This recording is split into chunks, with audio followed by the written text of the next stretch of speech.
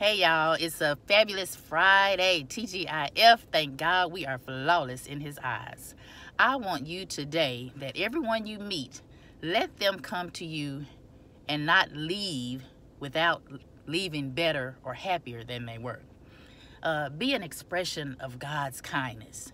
Show that kindness in your face, your facial expressions. You know, our face says it all, the way our facial expression appears to people. It tells if we're happy, if we're sad, if we're mad at somebody, if we're just in a gritty mood.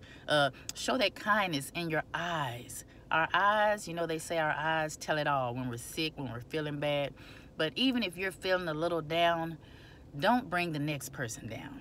Still show kindness in those eyes. Show kindness in your beautiful smile.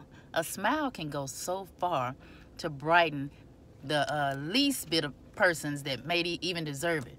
The person that's down, so down, and so low and feeling at their lowest, a smile could brighten their day. Just a little bitty smile, something simple that doesn't even hurt. So today, wherever you go, wherever you walk, wherever you drive, whoever you meet, whoever comes to you at your place of employment, let them leave you feeling better than they did when they approached you.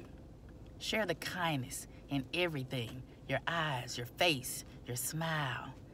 Everything you do, show kindness today to one another. And above all, share that beautiful smile, like I always say, even if they don't deserve it.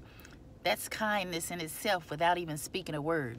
It's sharing a beautiful smile with the next person. Share the love of Christ everywhere you go. Everywhere you go, share that love of Christ.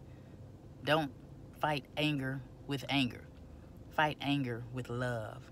And if you're holding on to any grudges, not wanting to forgive someone, let it go.